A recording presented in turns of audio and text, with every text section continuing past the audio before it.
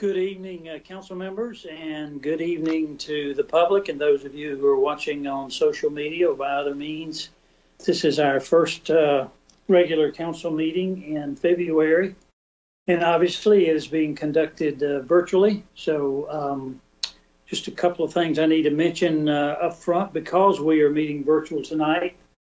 Since it's conducted as a remote meeting pursuant to North Carolina Sessions Law 2020-3, whenever a council member cannot be seen on the screen, that member will identify him or herself by name prior to asking questions or participating in deliberations or making motions, proposing amendments, and voting.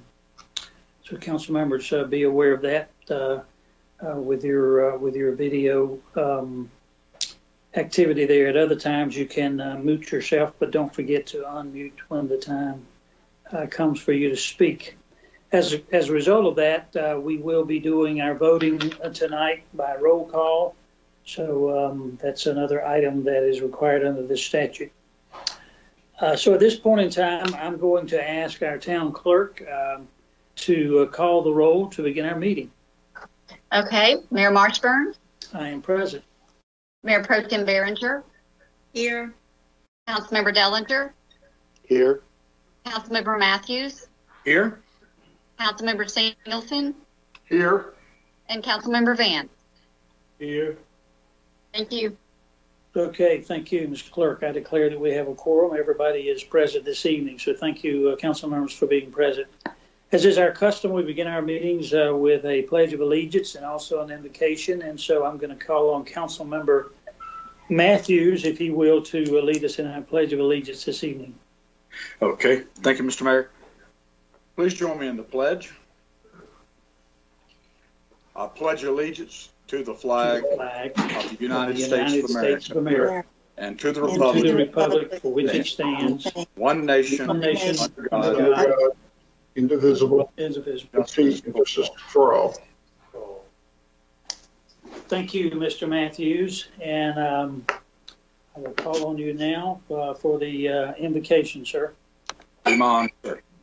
Let's pray. Most gracious Heavenly Father, we thank you for another day of gift of life, Lord.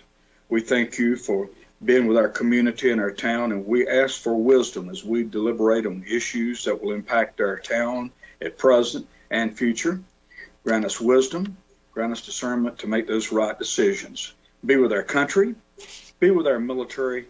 And Lord, we just ask for protection against this virus. It's soon it'll be a situation that's far behind us due to the vaccine and all the preparations that we're doing. All these things we ask in the precious name of Jesus. Amen. Amen. Okay, thank you, Mr. Matthews, for that.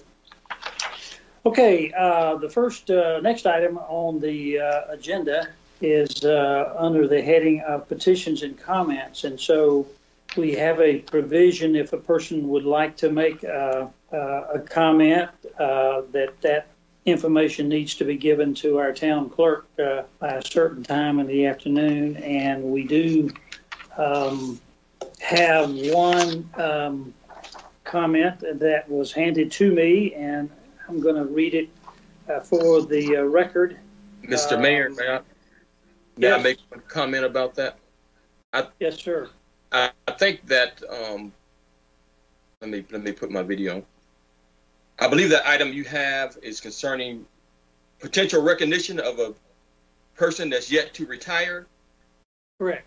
So I think we might be better just looking into that, because that email you have or petition, yes, is wanting us to maybe honor that person in a certain way. So I don't know if we ought to read that right now. Okay. Because I'm not sure the person knows that request has been made. So, but I guess just for the general public, someone is requesting that we recognize an employee that's going to be retiring in a few months in a special way, and we'll need to check into seeing if that's feasible. So, and I talked to Attorney Jones about that, and she feels that would be good enough announcement for that petition. Okay, okay. So, and there have been some email exchanges with Mr. Lee, and so those we'll follow up on, and we'll handle that matter at a future meeting for sure. Okay. Correct. So, Ms. Gibson, were there any other? I don't believe there were any other persons who signed up for comments this evening. Am I correct on that? You are correct. Okay. Well, thank you very much for that. We will now go to the item on our agenda where you're asked to adopt the agenda as has been prepared, and all of you have that. So at this point, it will be proper to have a motion to adopt our agenda. So move. Second. Okay. Moved properly by Ms. Behringer and seconded by Mr. Matthews. If you will, as the roll is called, please cast your vote. Mayor Pro Tem Behringer, Aye. Councilmember Dellinger, Aye. Councilmember Matthews, Aye. Councilmember Singleton, Aye. and Councilmember Vance. Aye. Okay, thank you all so very much. So we've approved our regular agenda. As you will notice, we have a couple, 2 or 3, maybe 2 items under presentations this evening. And so the first item, it's my privilege to recognize our fire chief, Mr. Matthew Poole, who has a very special presentation for someone in his department. So Chief Poole, I will recognize you at this time, sir. Thank you, Mr. Mayor. Can you hear me? Can hear you. Don't have video on you. If that's available, we'd be pleased to have that. But if that's not possible. Our video's on. It may take a second. I'm sorry. We see you now. I do. Yeah. Thank you. Yes, sir. Thank you for having me tonight, Mr. Mayor and members of council. Just a brief presentation for tonight. Ms. Behringer had asked several months ago that we recognize Battalion Chief Barrett Penny on an accomplishment that he was awarded at the end of the year. So I have Chief Penny here tonight, and I just briefly want to go over what events led up to Chief Penny receiving our Medal of Valor. Several months ago, as most of you are aware, the Garner Fire Rescue, along with many other departments, will provide an aid to the Clayton Fire Department. As you all know, the Clayton Fire Department had a large number of their firefighters become ill with the COVID virus. And so a lot of us stepped up and covered their district for several days while they could rest and recuperate and get back to duty. One of our responsibilities as the Garner Fire Department was to provide a chief officer to act as the Clayton Battalion Chief during this time frame. While providing coverage, it was never expected that we would respond to any of the out-of-ordinary call types such as technical rescues. So little did we know, the night Chief Penny was working, Johnson County received a record amount of rainfall, and they had many flash flooding incidents throughout the area. Chief Barrett Penny, while acting as the battalion chief of the Clayton Fire Department, responded to a swiftwater rescue incident, and he served as the commanding officer alongside the Cary Fire Department, who was filling in as Clayton firefighters. 4 victims were pulled from the top of a flooded car in swift water. If it were not for the heroic actions taken by the crew and Chief Penny, lives could have been lost, including that of a small child. Chief Penny that night had everything stacked against him. He was commanding a crew of 4 firefighters that he had never met before. He was responding in an unfamiliar district. He was having to utilize different radios and CAD systems, and also different equipment from another department. All of these challenges were overcome that night. Chief Penny did not hesitate to lead, guide, and direct the life-saving efforts of this water rescue operation. Our Deputy Fire Chief, Tim Herman, responded to the incident that evening and personally saw the events unfold. He felt compelled to share what he had witnessed and recommended Chief Penny receive the Garner Fire Rescue Medal of Valor. And I want to express to you that Chief Penny is the first person to ever receive this award in our department. So I'm here tonight to congratulate Chief Penny and share with you that he has received our Medal of Valor. for a water rescue call while serving as the incident commander for the Clayton Fire Department. Thank you so much, Chief, and a good background explanation of his the reason for awarding this. And to Chief Penny, I'd like to personally thank you for your service to our town and to the fire department, and for such exemplary acts of courage and bravery. This award is well deserved, and certainly is a high honor, as the Chief has mentioned. So I congratulate you, sir. And at this point, I'll see if other council members have any comments they want to make. But thank you for coming in this evening and letting us recognize you, sir. And before we're finished, we'll be happy to hear from you as well. But any council members care to offer any words of commendation? I'll start with Mr. Matthews. Thank you, Mr. Mayor. As a former volunteer fireman and first responder, I've seen this department come a long way from the days of a big siren behind Hudson's Hardware, which I know Mr. Singleton heard many of a time, and everybody going to the station to answer the call. And as we progressed and have grown, and of course with the training, and we've seen so many personnel changes as the young guys now have stepped up, and one of them happens to be the chief, and I remember him back in those days. But as far as Chief Penny, sir, this is a great recognition, because the fire department does a lot more than just put out fires. They cut people out of cars. They got water rescue and so much depends on these firemen, the training. And every time they leave home to go to work, they never know the families if they're going to make it back that night or that day. And this speaks so well of you and your leadership capabilities. And Chief Poole and Chief Penny, I just want to congratulate you and wish you well. I think you've got a great future, and you well deserve this award, and you represent Garner and the Garner Fire Department and the Brotherhood very well. And congratulations. And Chief Poole, I'm glad to see we're recognizing Chief Penny and for a job outstanding and well done, and way to go. Thank you, Mr. Matthews. I recognize Mr. Singleton for any comments he cares to make.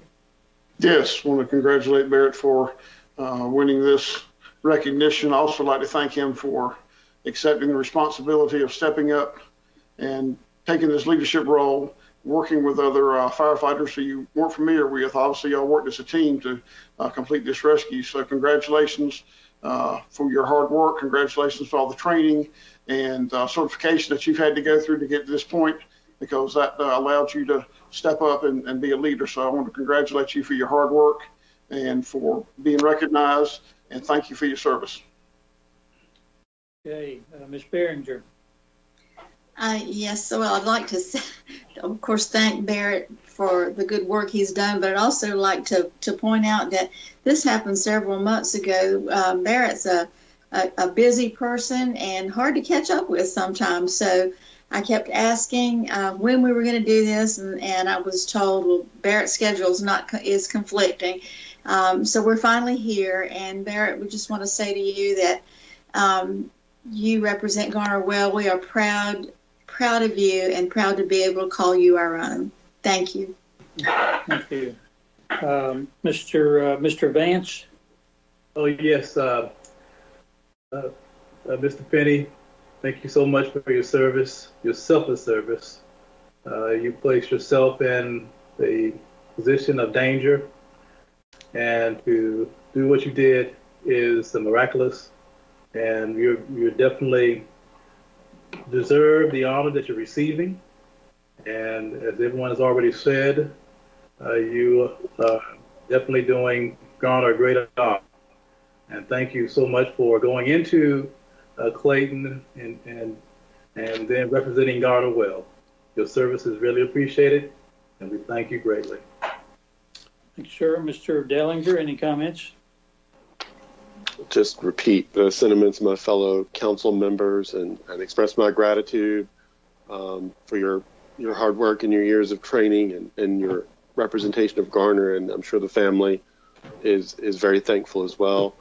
Like I say, thank you for representing the town well, and we appreciate you. Okay, thank you, council members. And again, Chief Penny, we are indebted to you for your service. If you'd like to make any comments, sir, we'd be happy to hear from you. Yes, sir, Mr. Mayor. Can you hear me? Yes. Members of council and Mayor Martin, Chief Poole, I'm honored to have received the award, but I would be remiss if I did not relay that there were some guys and firefighters and women that night that I saw do things that were above and beyond the call of duty in all ranks. So while I may have had the assignment of being the incident commander and overseeing the operation, it was a group effort and it was a lot of risk involved for several people to effect a rescue. So I just want to echo that thank you. I'm honored, but at the same time, it was a situation that I watched people go above and beyond in all ranks. So, again, thank you for the time and thank you for the recognition. Okay, sure.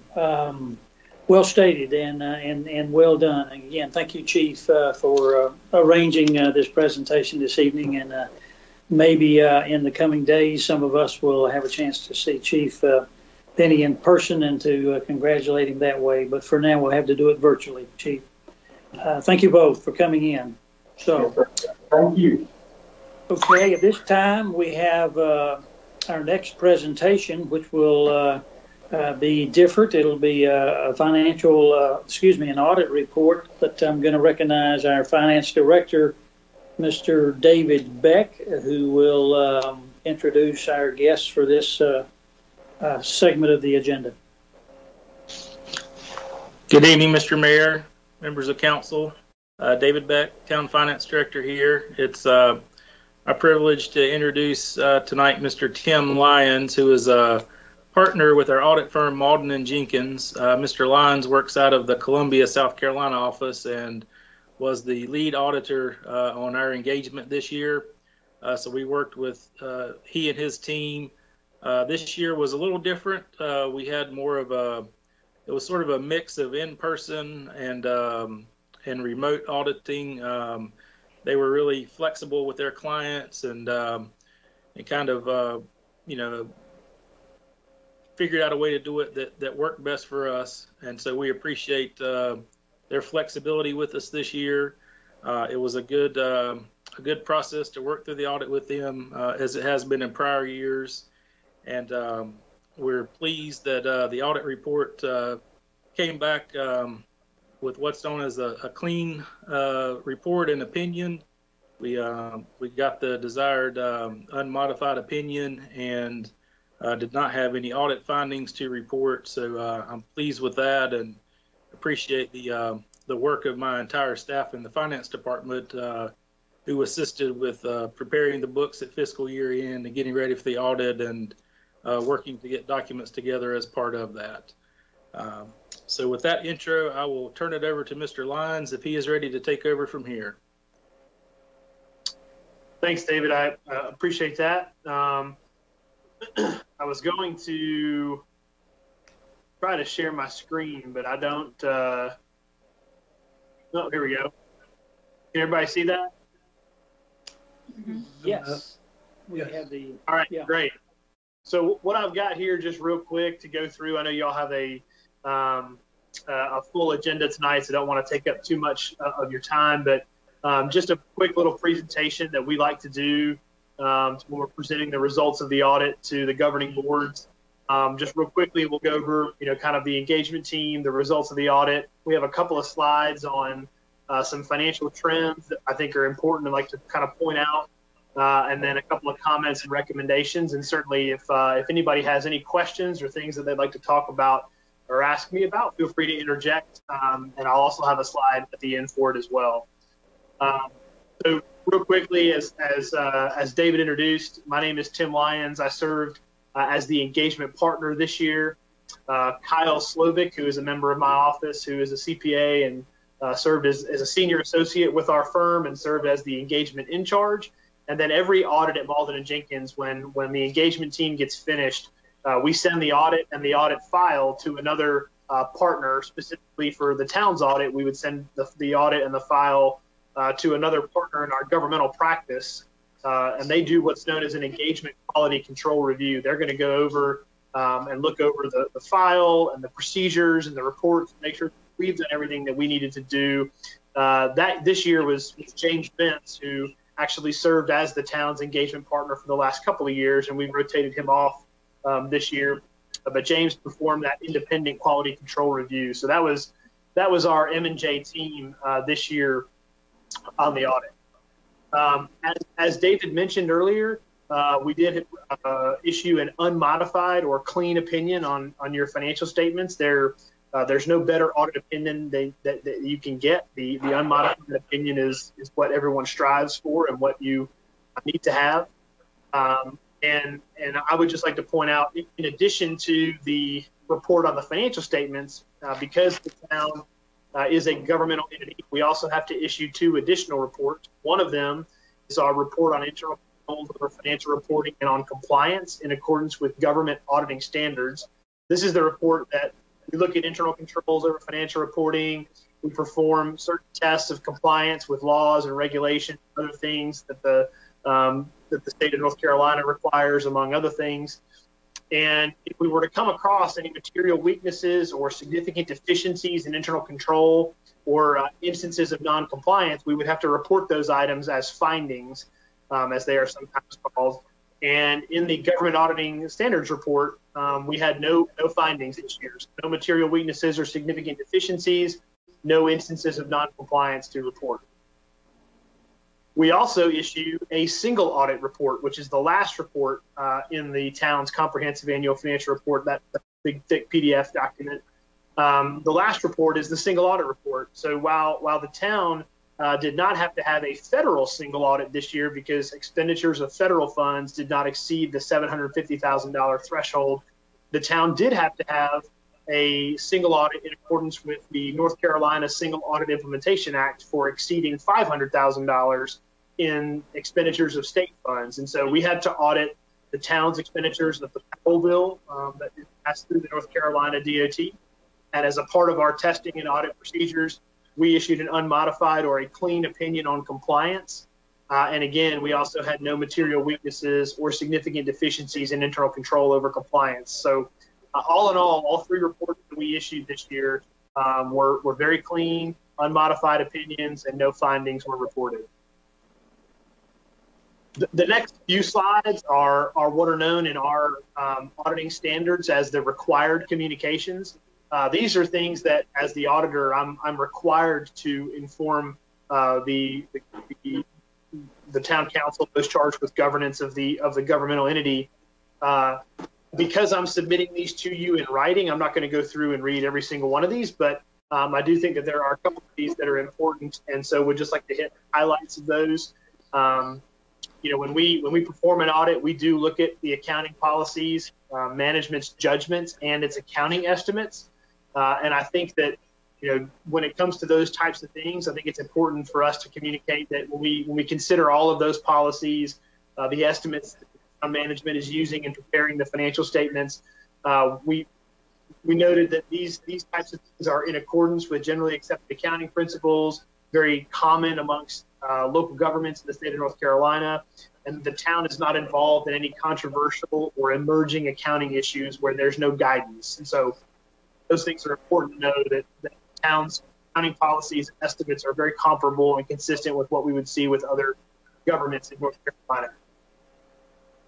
As David alluded to, we had a great working relationship with management. Certainly no issues or disagreements to report to the board. This year, with the unique situation we found ourselves in, we really appreciate David and his team and the way that we were able to work together to get the audit done in a remote kind of hybrid fashion, where we did a good chunk of the work remotely, but then we were on site at the town for a couple of days.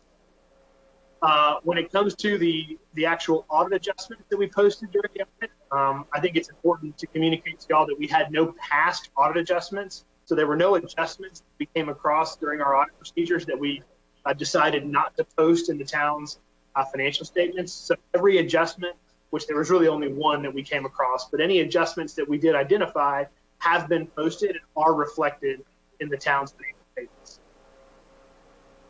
Lastly, and I think this is probably the last one that I think is important enough to communicate to the board, I always think it's important for us to point out that we are independent of the town. We have to be independent of the town in order to perform the role of the independent accountant as the independent auditor. And so we meet the AICPA's professional standards as well as the requirements for independence by government auditing standards. And so I always think that pointing out auditor independence is really important. Just a couple of trends that I think are important to point out when we kind of look at how fund balance, obviously your fund balance of the general fund, probably one of the more important measures, things that I think certainly that investors, the credit rating agencies will look at the town's fund balance. And while you can see that the unassigned amount of fund balance has sort of trended down a little bit over the last couple of years, really the biggest uptick you're seeing is in that committed fund balance, where the town council is using fund balance for specific projects or specific purposes. And so, this is not any sort of a decrease in fund balance to be concerned about, more just a changing in how fund balance is being classified. And when you consider that, in accordance with this next slide, I like to refer to this slide as financial leverage. And really what we mean by that is how able is the town to respond to fluctuations or changes in the timing of its revenues. A lot of times with governmental entities, what we can find is where governments get very dependent on future revenues to come in to be able to fund those operations and provide those cash flows. And what we see with the town at June 30th, 2020 is that roughly 75% of the town's annual expenditures are sitting in fund balance of the general fund at year end. About 34% is sitting in unassigned. And what that represents is a really healthy fund balance position for the town, certainly well above and beyond what GFOA or other investor agencies or best practices would look at and say, hey, what is this town's fund balance? And so I think the general fund balance of the town is something to be proud of, but it also has on financial management that has been exercised over the years. We did have one recommendation when what is called our management letter. This is the letter that we issue in conjunction with the audit that just has to do with comments or recommendations, things that we think are important for the town to keep in mind and point out as they consider accounting practices in the future years. Really what this pertains to is a adjustment we had to make during the audit. It's really just a technical accounting thing where we had an invoice that lapped over 2 different accounting periods. It was a little bit tricky to identify exactly how much of that invoice related to the period under audit.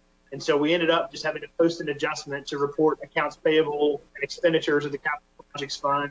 Certainly nothing to be overly concerned about. The amount was not material and it did not result in any sort of a finding, but just a recommendation for making sure that we review these types of things after year end, especially with the number of projects the town has going on, and making sure that these types of things are being accounted for in the correct period. And last but not least, just a couple of slides. We've been trying to point out some things to just make sure everybody is aware of these. We will certainly work with David and to make sure that these things are being picked up and incorporated. We have a significant accounting standard, GASB statement number 84, that we will need to implement in the town's financial statements next year. After that, in June 30 of 2022, the leasing standard is very significant and will cause some pretty significant changes. And so we just want the town to be aware, and certainly the town management to be aware of what's coming down the pipe from the Governmental Accounting Standards Board. And lastly, just as a reminder, there is a lot of stimulus out there right now. The town is likely receiving the majority of its funding either being passed through Wake County or being passed through the state of North Carolina. But just to be aware of that the federal departments and agencies are continually updating guidance, frequently asked questions, and all kinds of things about how to spend these funds and the different requirements related to it. Probably the biggest thing to point out at this time is that if the town does receive funding directly from the federal government, A lot of the stimulus that's out there has a lot significant reporting requirements under the Federal Funding Accountability and Transparency Act. So just some things for the town to be aware of and to keep in mind. And with that, just one last reminder here, we do offer free quarterly continuing education for our governmental clients. We've been doing this via Zoom for almost a year, trying to make it available to anybody who wants to join. So certainly if there's anybody that would like to be added to our distribution list for this, please let me know. David has my contact information, and we can certainly get you on our distribution list for when we have classes coming up in the future. With that, I will stop sharing my screen here and am happy to take any questions that anybody from the town on the meeting tonight may have for me. Okay, Mr. Lyons, thank you very much for being available for the meeting this evening and for your concise but thorough report. And so at this point in time, I will poll our council to see if there are questions specific either to the audit or to your presentation, which are sort of one and the same, aren't they? So, Mr. Dellinger, any comments or questions, sir? No questions. Okay, Mr. Vance? No questions. All right, Mr. Matthews? No questions, sir. Okay, Mr. Singleton? No questions. Thank you for the report, Mr. Lyons. Okay, and thank you. And Ms. Behringer? No questions. Okay. Well, again, I want to thank you for your good work and thank David and his staff. Obviously, they received a lot of kudos for the way they worked with you and your company, Mr. Lyons. So that's very commendable and an expectation we as council members would have of that department. So I want to thank David as well. David, is there anything else that you want to say or comment on after Mr. Lyons' presentation? Yes, sir, Mr. Mayor. I just wanted to make a couple of comments. We do have bound hard copies of the audit report for each council member and yourself. We'll work on getting that to you all in some form or fashion. We'll also be emailing out a PDF of the full report as well. And then for any of the members of the general public who may be watching the meeting tonight, the report is available on the town's website. We also have what's called the Popular Annual Financial Report, which is a very much boiled down version of the comprehensive financial report, much easier to read for folks and kind of gives you some high level highlights from the full report. So if anyone is interested in that, that's out there as well. And I appreciate the support of the council for our department. And if any questions come up later, we'll be glad to help you with those. Okay, thank you, Mr. Beck. And I'll make a confession. A couple of nights ago, was sitting down to read this particular section of the agenda. And as I was reading, I soon discovered that I didn't have the regular report in front of me. And then I realized in past years, it's a comprehensive document. So you're alluding to this, I've forgotten the name of it, the minimal report that is a summary, I guess. It'll be nice to get that and to read that. There may be some council members who want to read the entire report. We'll see, but thank you for preparing that as well. Yes, sir. Thank you. Mr. Lyons, I don't know what the weather's like down in Columbia, South Carolina, but I hope things are well for you down there, sir. And again, thank you for a job well done. I appreciate that. Thank you all for having me on tonight. Okay. Thank you, sir. With that, we'll excuse Mr. Lyons. And actually, the next item is related to Mr. Beck's department also, but it's the one item on the consent agenda. So, council, I need a motion to approve the consent agenda. So moved. Second. Okay. Consent agenda, motion made to approve. So Mr. Clerk, if you'll call the roll for approval of the consent agenda. Councilmember Dellinger, Aye. Councilmember Matthews, Aye. Councilmember Singleton, Aye. Councilmember Vance, Aye. and Mayor Pro Tem Berenger. Aye. Thank you. Your vote's unanimous, and so it's so ordered. Thank you all.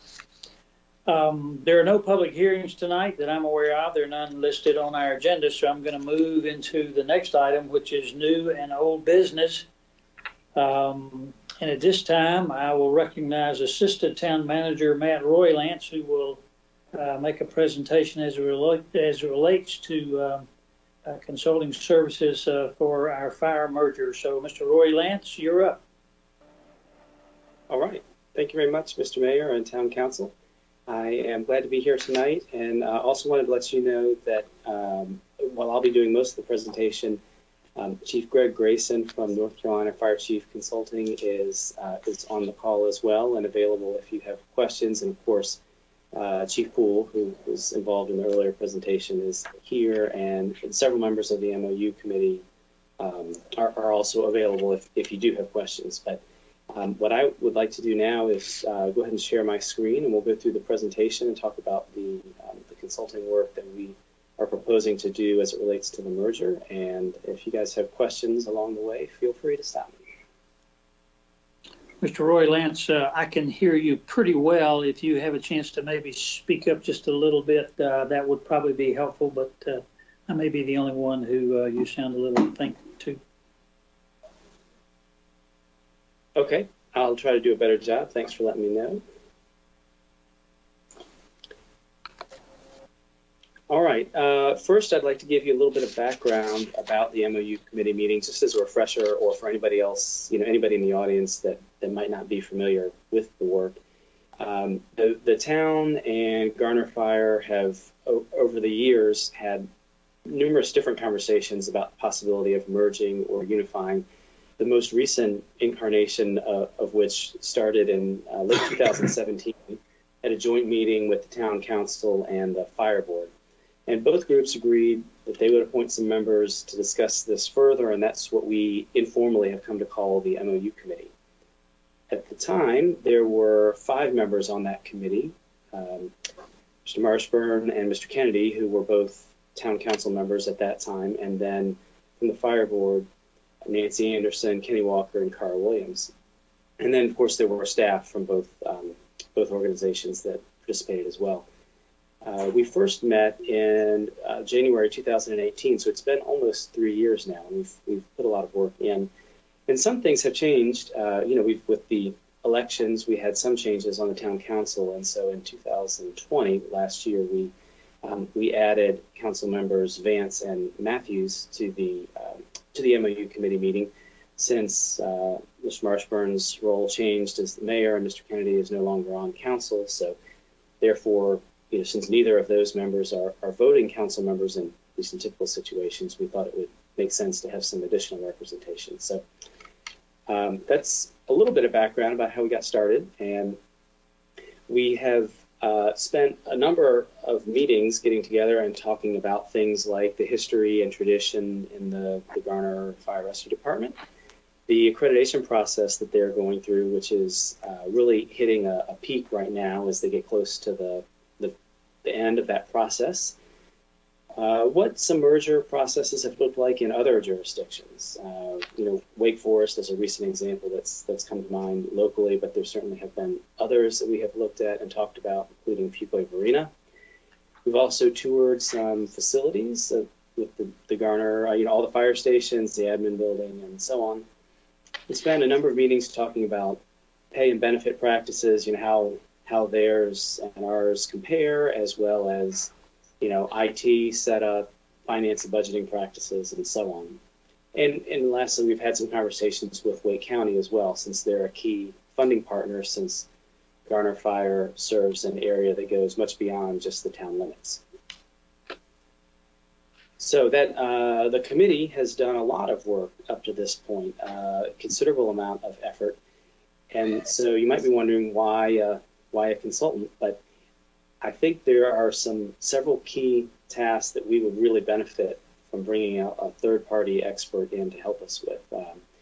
And Chief Grayson with North Carolina Fire Chief Consultants is very well qualified. He's been a fire chief in Burlington, Asheville, and Greensboro, and has a wealth of other experience and a team of similarly qualified people that can help us. So there really are a few key areas, and we'll get to the scope of work on the next slide, but a few key areas where we think a consultant can really add a significant amount of value over what staff would be able to do by ourselves. The first is, sometimes stakeholder feedback just works better when you have a neutral third party involved.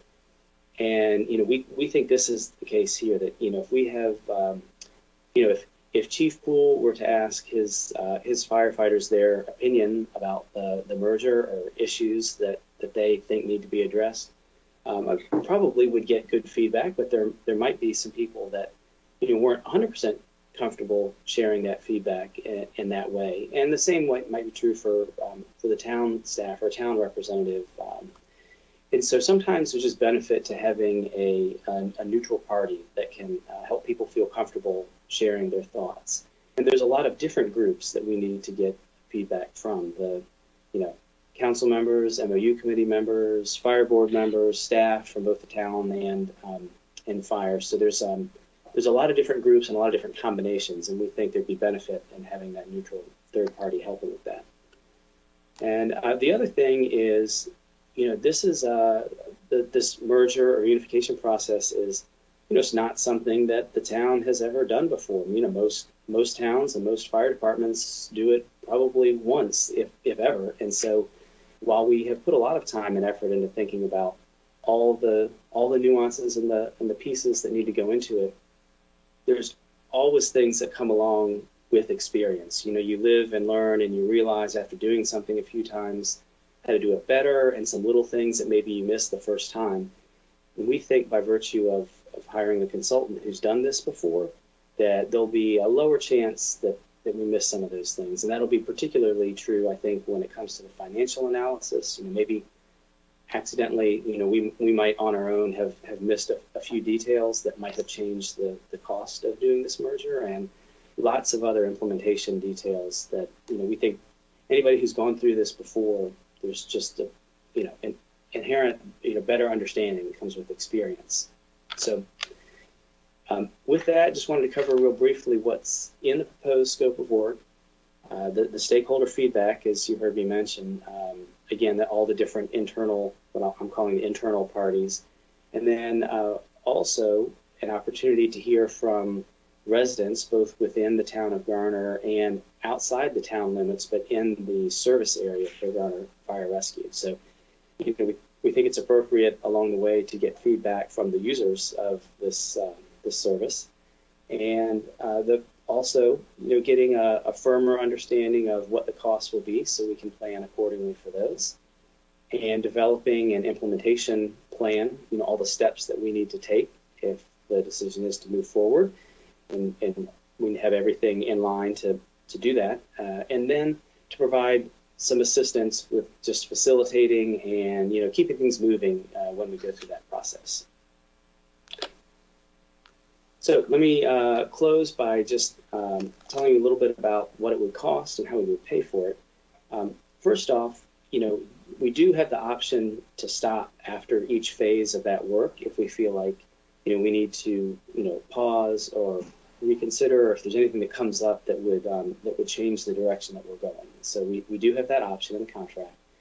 Also, the contract is based on a fixed hourly rate, and then a number of hours that we estimate will be required to do this work. And that could vary somewhat, up or down, but we think it will be pretty close to $50,000, as well as some reimbursable expenses.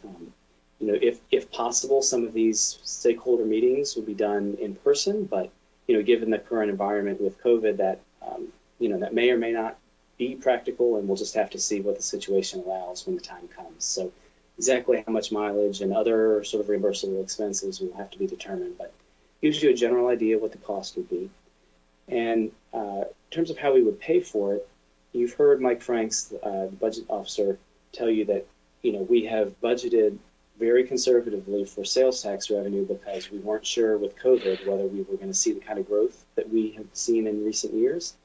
And, as it turns out, that growth has been much higher than budgeted, much higher than expected for that matter. And there's a significant amount of extra sales tax revenue. And so we're proposing to bring forward a budget amendment at a future meeting that would recognize an increase in sales tax revenue and then an increase in expenditures to offset that to help pay for this contract. And it might be for an amount slightly higher than the $49,000, just to give us a little bit of wiggle room with the expenses and that kind of thing. But in any event, you would see that at a future meeting. So with that, I will pause and stop sharing my screen so that you can ask questions of me or anybody else who's on the call. I should mention, Mr. Roy Lance, that I'm not sure what his official title is. He's been the chairman of the group, the facilitator of the group, or all those things that calls meetings and makes out the agendas and makes the able presentations like he's done this evening. So there's a debt of gratitude to him for helping us get to this point. He's done a lot of the background work and work that is not often seen, but I wanted to thank him for his leadership on this committee. And of course, the town manager has also been involved to some extent as well. So thank you, Mr. Roy Land. So at this time, Council, you've heard the presentation and the request as it relates to the hiring of the consultant. So I'll give you a chance to comment and or ask questions. And we start with Ms. Behringer this time. Okay, the only question I have is, did we anticipate from the beginning that we would need a consultant, or is that something that we have learned as we've gone along? I would say that I think we considered that we might want to from the very beginning, but we didn't want to do that immediately because we wanted to get into it ourselves and see how things were going and see what we felt we needed. And so I think the scope of work that you see before you tonight represents the specific tasks that we think we could really use some extra help with. And a lot of the other tasks that might have been in there if we had gotten a consultant from the very beginning, we've been able to do ourselves. So I think it was always a possibility, but we just didn't know for sure till we got further along. Okay, thank you. And I would just echo what Mr. Roy Lance has said as the one of the initial selected representatives from the council meeting, Mr. Kennedy. By the way, with Mr. Kennedy's background, he is still on the committee, but obviously he was no longer an elected official, a voting member. So I think when we started, there was a lot of background information that we covered and a lot of discussions. I think initially we may have thought that we might be able to do this, but I think the further we got into the matter, the more it seemed probable that a consultant could help us get across what I call the finish line and help us with some of these things that Matt has mentioned here. So I agree with what he said. Mr. Singleton, I recognize you, sir. Thank you, Mr. Mayor. Yes, I know the consultant was mentioned early on, and so I think it's the committee's recommendation that we accept it and move forward with this and continue to move toward this merger. Okay, thank you, sir. Mr. Dellinger. Yeah, I think it's definitely something we need to move forward on now so we can start to make some decisions. I guess one of the things I want to be clear on sort of the outcomes of this is I see that there's the development of an implementation plan. I also want to make sure that there's that scenario of merging and there's another scenario of not merging so that both entities can weigh the costs and benefits of both scenarios. And I guess my other question is, and I'm not familiar with how these mergers happen, as I guess a lot of people aren't. If there are different models that are used, or if there's a single model that is used for this type of merger, maybe a yes or no question. I don't know if it's something that is dependent on the relationship that both entities want. So is there really like one merger scenario, or are there a couple of options even within the merger scenario, generally speaking? Well, let me tackle the first part of that, and then I'll hand it over to Chief Grayson to talk about some different merger scenarios that he may have seen as far as how those can be handled. Yeah, there are different, as I mentioned, after different phases of the work, there's a sort of a check-in opportunity. And so, if after hearing feedback from the public or the staff, that was, something that council or the MOU committee committee members wanted to, pause and consider further, they could do that. If after the financial analysis, we need to pause and consider further, there'll be those built-in opportunities. So yeah, I think we can look at, merging and not merging there. We still have the opportunity to think that we've put a lot of effort into the direction of merging because we think there's potential there, but that's the reason that we're doing this work is to be sure before we get into something that is not beneficial. So, Chief Grayson, could you talk a little bit about your experience with other merger scenarios? Yes, sir. Thank you. And thank you, Mr. Mayor and council members. Usually the situation is either really a yes or a no. I think it's either you're ready to do it or you're not. Your contract or agreement has to be something that's agreeable to both parties. So there might not be the terms may not be ready or the timing may not be right. But at the end of the day, it really has to be we're ready to do this or we're not. And so that would be my recommendation to you is, you may have conditions or terms that need a little more time. You may need to work some pieces of that out. But to hybrid that or stair step into it, most groups find that you're better to either be ready to go or not ready to go. Thank you. Okay. That's all. Thank you, Mr. Mayor. Okay, thank you. And by the way, most of you probably know that Chief Poole is still with us. And so after we've polled the council here, we'll also give an opportunity for him to make some comments. So at this time, I'll recognize Mr. Vance. Yes, Mr. Mayor, Council, I will recommend moving forward with the scope of work for the consulting services related to the fire merger, and I'm supportive of this endeavor. I've been working with the committee for a while and recommend that we move forward with due diligence. Okay, thank you very much. And Mr. Matthews. Thank you, Mr. Mayor. As serving on this board, I think we've come a long way. I've been pleased with the input we are getting from both the town side as well as the fire department under Chief Poole's leadership. And I think we've some of the things that have popped up we've dealt with, and I think to everybody's satisfaction. And we're really bringing this thing probably closer than it's ever been. And having Greg come on board with his background and working with some other communities, as well as one of the things that we want to do was get input from the rank and file firemen. Sometimes people are hesitant, career employees are hesitant about talking and being a fireman. I know how that deal works. Greg, you and I go down that same road, but they're hesitant to talk, but we need that input because it is very important. I think bringing Greg on board and some of the recommendations we came back along with Chief Poole and Matt and the team, that we'll get some of that feedback. I feel really good about this. I think we're going to get there. I really do. I've seen this been worked on for years, and we're right now at that pivotal point. And bringing Greg on, I think it's going to be it's going to kind of set the bar as to we're going to jump over it. And I think we really all want to, and we'll lean into his expertise and what's happened to other communities as they have made this decision. And in the town of Garner, with the growth we've got going on now, we are making a lot of changes, and this is time to make this and bring it all under one umbrella, and I think we'll all be the better for it.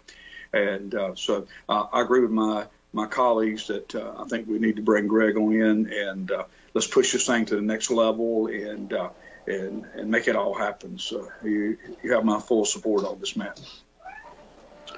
Okay, thank you very much. One thing I might observe, and I don't know that Mr. Grayson would say this is unusual, but maybe it's a little unique as we started this. Obviously, the fire department had already started an accreditation process. And so from the outset, they requested that, the committee and its work allowed them to continue with the accreditation process. It's something they were sold on and wanted to do. And so I think we committed early on to say, yes, we want you to follow through with that. And so I don't know that that's really slowed us down that much, but we wanted to be sensitive to the time that they needed to work through that process as well. So just wanted to make that note. Chief Poole, you certainly have been involved from the outset. So are there any observations you would like to make at this time?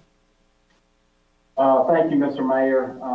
I'll just reiterate what Mr. Royland said, that we've done a lot of work in the last few years working on this merger, and we got to a point where we believe a third party would be beneficial. From my opinion, if we are truly concerned with how our staff and how your firefighters feel about this, we want them to be open and honest about it, and we believe that a third party coming in and doing some stakeholder and feedback sessions, we would get more relative information. So I appreciate that opportunity. I also agree that Chief Grayson's consulting firm was the right choice. They have local knowledge. They were involved in the Wake Forest merger a year or two ago, and so they've got some relative experience in size and scope of our process. So I don't have any questions regarding the study. I would just defer, Mr. Mayor, in case any of our fire board members are on, they may want an opportunity to comment as well. I'm not sure if anybody is on, but outside of that, I look forward to working with Chief Grayson and Mr. Royland. Okay, Mr. Chief Poole, thank you very much. I believe I've noticed maybe one of the members, Nancy Anderson, I believe, are you with us? I am. Okay. We'll give you an opportunity for any brief comments at this time. I think I would just reiterate what you had said before about the great work that Matt Roylands has done in helping us in this process, and that he and Chief Poole have worked very hard to make sure that points of view are represented and that we're moving ahead in a positive way. And I think the consultant at this point is a positive act for us to take. Okay, thank you. Thank you. I'm not aware if there are any other of the fire board members. I don't think I see any from my screen, but that doesn't mean there might be any others. Matt, are you aware of anybody else? Matt Poole? No, sir. Okay. All right. Well, a good presentation, good questions and answers, and I believe the issue before the council at this time, unless you need additional information, is to consider approving the consultant contract that's been presented to you this evening, so that that will be the next step we'll take.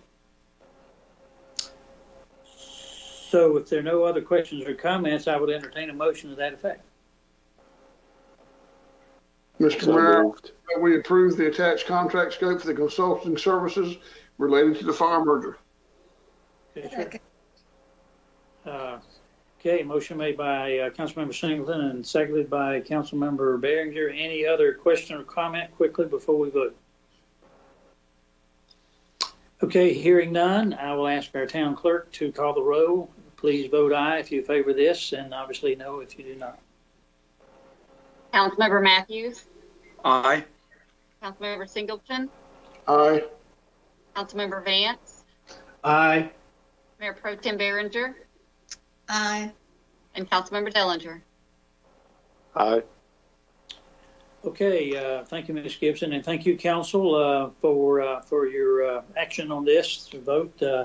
This will allow the committee, I think, to move right along and without hesitation. And Matt, I believe the understanding is that consultant will jump right into this forthwith. Is that right? That is right. Thank you very much. Okay. Any closing comments you want to make? No, just that I appreciate your support and your kind words, and we'll look forward to moving on to this next phase of the work. Okay, thank you, sir, very much. Okay. All right, thanks, Council.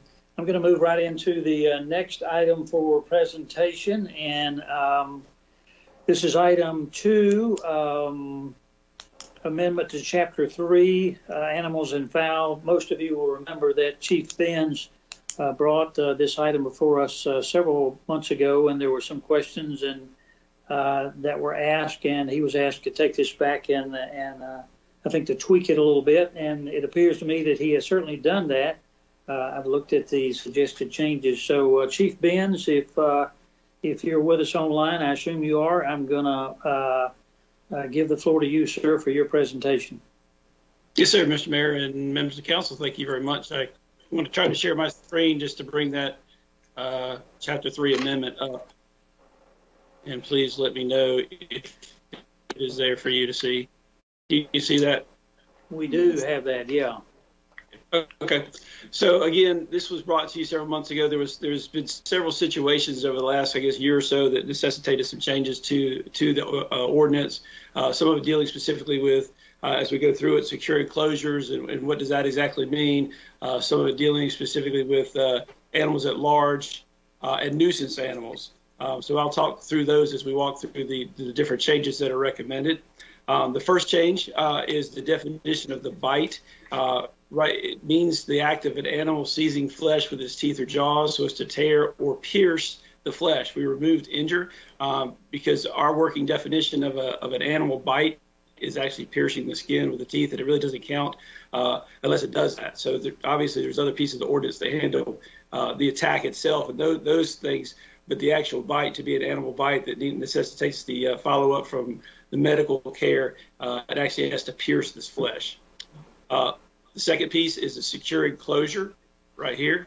What we've found is that we've had situations arise where we've had dangerous animals, or we tried to have a resident secure their animal, but they live in an apartment or they live in a townhome where they don't have any physical land and actually to build a structure to secure their animal. So we've modified that definition to mean also inside a residence, home, or apartment if the animal is kept as an inside pet. And then for an outdoor pet, a secure enclosure means an enclosure with a minimum size of 15 feet. Again, that has not changed. So we've left that the same. It's going to be an 8 by 8 with a floor consisting of a concrete pad at least 4 inches thick. The walls, the roof of the structure must be construed of welded chain link fencing with a minimum thickness of 12 gauge supporting poles, at least 2.5 inches in diameter. The vertical poles must be sunk in concrete filled holes at least 18 inches deep and at least 8 inches in diameter. The chain link fencing must be anchored to a concrete pad with galvanized steel anchors placed at intervals no more than 12 inches long at the perimeter of the concrete pad. So again, that piece of it did not change. The only thing that did change specifically was allowing a secure enclosure to also be the inside of a residence or an apartment complex, if that was the definition. Attended tethering is also a piece that we decided to look at. Attended tethering shall be permitted if the owner or other responsible person is present on the premises instead of just outside on the premises with the dog. Tethering of a dog shall be on a device of at least 10 feet long with a harness, collar, or other device consummated with the size of a dog and shall not exceed 3 hours of continuous duration in a 24-hour period. And really the reason for this, behind this change, was that we've had residents who want to tether their dog on their deck for an hour or so. It's nice outside, and they don't have to stay outside with it. They can be inside in their kitchen or in their living room, so they don't necessarily have a neighbor calling and saying, "Hey, they're tethering and they're violating your ordinance." So this gives them an option to allow that to happen at a short amount of time. Obviously, we depend on people to monitor themselves and make sure they're following and doing the right thing. But again, this allows some flexibility for residents.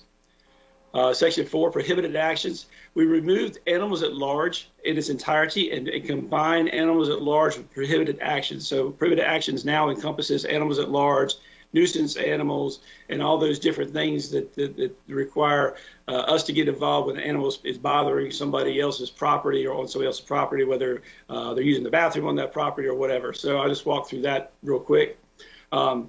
It is unlawful for any person to own, keep, possess, or maintain an animal in such a manner or to permit an animal to run at large. So that's still in there. The animal control officer shall confiscate any animal found at large and impound such animal at the animal shelter in accordance with the provisions of this article. Exceptions: an owner may lawfully permit an animal which is not dangerous to be at large in the course of a show, obedience school, tracking test, field training, or they're supervised by a recognized organization. That has not changed from our original ordinance. It shall be unlawful for a person to possess or maintain an animal that engages in the following conducts that creates the nuisance. So these are the prohibited actions. Animals that habitually or repeatedly disturb, interfere, annoy human beings or other animals while not in the mode of attack. Animals that tip over garbage containers or damage gardens, flowers, or vegetables. In the case of a female animal, one that is not confined in a secure enclosure during estrus. Allowing any dog to leave its feces on public streets, sidewalks, towns, or other town property or other property of another without the permission of the owner of the property. Maintaining an animal that barks, whines, howls, or yowls in excessive or continuous untimely fashion, or makes other noises in such a manner that results in annoyance or interference with the reasonable use and enjoyment of neighboring premises. Maintaining an animal that damages or interferes with private property. Maintaining an animal that chases, snaps at, attacks, or otherwise molests pedestrians, bicyclists, motor vehicle passengers, farm stock, or domestic animals. And maintaining an animal that is diseased or dangerous to the health of the public or other domestic animals unless under the care of a licensed veterinarian. Maintaining any rooster that loudly habitually crows, or maintaining an animal that is at large or loiters in public places or on the property of another. When the animal control officer's investigation determined that 3 reports of action prohibited by this section have occurred with a 90-day period, a nuisance animal notice will be issued, which requires the owner or person in possession of the animal to keep the animal on his or her own property at all times unless the animal is under restraint, or to take specific actions to limit excessive barks, whines, howls, yowls, or other disturbing behavior. Penalties for such subsequent violations begin after the nuisance animal notice has been issued, which is the 4th offense in a 90-day period.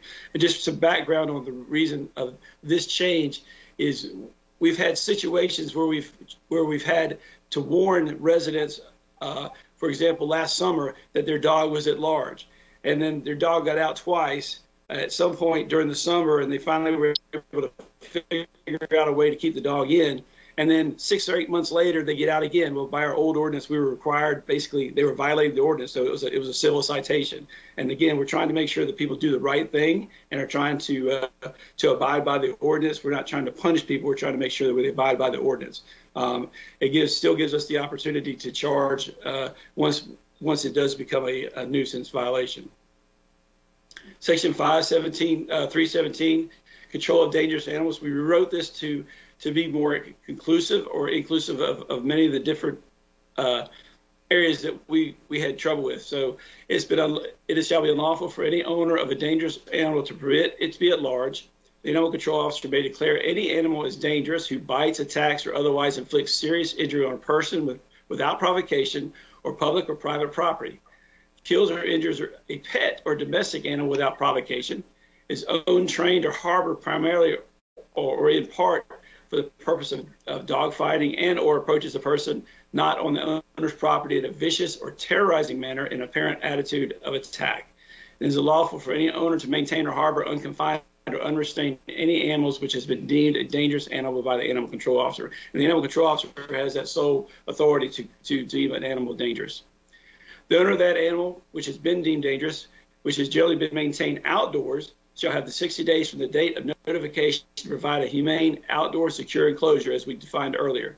The owner shall post plainly visible signs upon the secure enclosure warning that there is a dangerous animal on the premises. The sign shall be at least 1 foot by 2 feet and square, or 2 square feet in area. Lettering on the sign shall be proportionate with the sign and must be approved by the animal control officer. The owner of a dangerous animal, which is generally maintained indoors, including in a location such as an apartment where it is not feasible to construct an enclosure, shall confine the animal inside the residence. The owner's residence shall satisfy that secure enclosure requirement. The animal deemed to be dangerous shall be kept at the animal shelter at the owner's expense until the appropriate enclosure is available and the owner applies for it and receives the appropriate permit.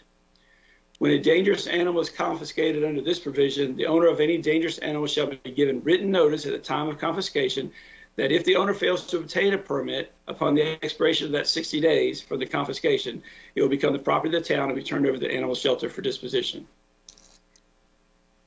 If If the owner of a dangerous animal obtains a permit to return the animal to the owner's premises and including where required constructs a secure enclosure, which is approved by the ACO within the 60 days, the animal may be released from confiscation so long as all civil penalties, fees, and anything owing to the Town of Garner Animal Control Program and animal shelter for harboring, carrying, and maintaining the animal are paid.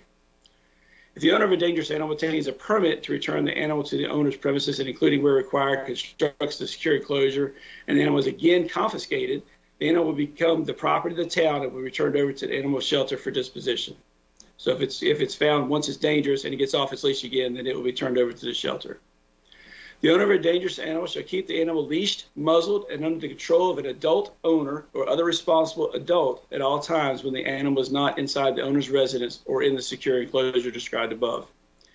The owner of a dangerous animal shall permanently identify the animal as a dangerous animal by a microchip implanted under the animal's skin within 60 days from the date of notification to do so at the owner's expense. The owner of a dangerous animal will be notified in writing regarding whether the generally maintained indoors or generally maintained outdoors subsections apply to that animal. And the animal control officer will be the one that makes that decision. The owner of a dangerous animal shall allow the animal control officer to access and inspect the owner's premises as necessary to ensure compliance with state laws and local ordinances. Once the owner of a dangerous animal has met all the criteria for harboring dangerous animals and permitted,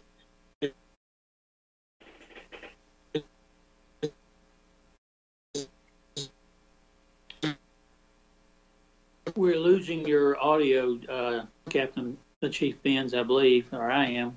Yes, we are. Yes, we are. We still are not able to hear you at this time. Can you hear me? That's better, yeah. Okay, it just must have faded out. Sorry. To obtain the permit described above, the owner shall be required to establish the following: that all civil penalties due have been paid, and that all fees due to the animal control program and the animal shelter have been paid, the permit fee of $500 has been paid, and that the owner agrees that the animal shall be kept indoors or maintained on a leash, muzzled, and under the control of an adult owner or other responsible adult at all times, or in the secure enclosure where required. That the owner has obtained owner's or renter's insurance with liability coverage for the dog attacked and provide the town with a certificate of issuance of insurance. The permit shall become effective. So Chief, Section 6. Chief, let me rudely interrupt you. You're on a roll, so maybe I shouldn't. But by the same token, maybe you ought to catch your breath a little bit. I just wanted to maybe pause for just a brief moment. You've covered a lot of territory there. And maybe before you get into the rest of this, just do a quick round robin to see if any council members, anything particular they want to comment on at this point, and then we'll let you continue. So I'll just ask the general question. If anything the chief has covered so far raises a question in the mind of any council member, now will be a time to ask it. No, but I'll say thank you for continuing to update this information in regards to nuisance animals due to due to experiences in the last couple of 2 or 3 years that have caused this to modification and tweaking and updating these laws, excuse me. Good. All right. I agree with Gray that especially with the new type of developments coming into Garner, more condominiums and people living in closer proximity, and those that, wish to have dogs, that's their business, but, there are those that don't have the animals and they've got their concerns also. It sounds like you're you're getting down to the meat of it now, which is very important. And so if they know up front firsthand before they go bring a pet in, here are the rules that you got to abide by. I think you guys are, I hate using the term putting some teeth in it, being talking about dogs here, but you're really getting to the point. Okay. I'll chime in since it's almost done. I'll just go ahead and say thanks for bringing this back. It's extremely thorough. Also, I'm very appreciative of the format it was presented to us with the changes and then the context, the full part of the ordinance with the highlighted new parts. Makes it very easy to understand what the changes are and how they fit with the rest of the code. So thank you for that too. Well, I'll give Terry kudos. She helped me put the brief piece together. I took care of the rest of it, but yes, she's awesome. Okay, well, yeah, he's almost finished anyway, and so council, you'll have another opportunity at the end, but I wanted to give you a quick opportunity now. So, Chief, if you'll go ahead with the remainder, we'll talk to you further at the end. Sure. There's only really a really brief part about this left. Section 325, imposition of penalties is where we're at now. Any person who violates subsection 35C regarding the noxious odor shall be provided written notice of the violation and an explanation of how to come into compliance with the ordinance violated. If the violation is not corrected within 15 days, the owner shall be assessed a civil penalty of $100. Each day after the 15-day period counts as a new violation. Any person who violates 3.5 or 313 regarding the number of animals allowed shall be provided written notice of violation and explanation on how to come into compliance with the ordinance violated. If the violation is not corrected within 15 days, the owner shall be assessed a civil penalty of $100 for each animal over the limit. And this is really where it gets down to the violations of the nuisance and illegal acts by the animals. Violation of Section 315 prohibited actions occurs the following civil penalties. First violation is a $50 fine. This is violation number 4. So you get 3 warnings, and then the 4th. Second violation after a nuisance violation issued is $100, and then every succeeding violation is $150. Under Section 7, where we talked about appeals, really the only change here is that we went from a assistant town manager to more than one assistant town manager, so we had to change that up. So at least one assistant town manager right here and 2 other employees of the department makes up the appeals process, or in the town to hear the appeals of actions taken pursuant to this chapter. The appeals board shall render a decision within 3 business days of the hearing, and the decision of the appeals board is subject to appeal to the Superior Court. So those are the changes specifically, again, the violations, as well as far as who's going to hear the appeals. Again, we went from 1 assistant town manager to 2 assistant town managers.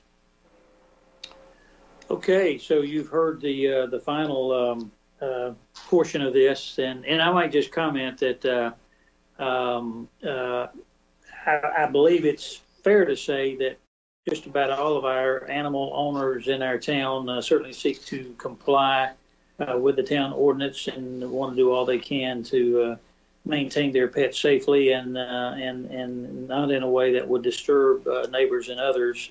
But from time to time, issues do occur, and so I'm aware of some of those, and so this was an attempt to clarify any areas where there's maybe some questionable language or some interpretation. And so with the help of our town attorney, he's gone through in a thorough way and I think addressed most of the issues I'm aware of. So I commend you for doing that. But council, now that you've heard the entire report, give you another opportunity to comment. And of course, this is being brought to us to consider going ahead and adopting these changes to Chapter 3 under the ordinance he's covered. So if before you vote, if you want to ask a question or make a comment, we'll do a quick round robin. I'll start with Mr. Dellinger.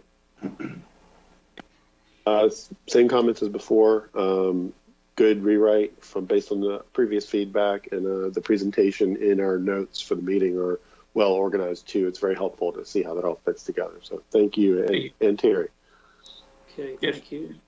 Mr. Vance? Same comments. Good job, Chief. Okay, Mr. Singleton? Yes, I agree, Chief. Thank you. We've come a long way since December of 2001.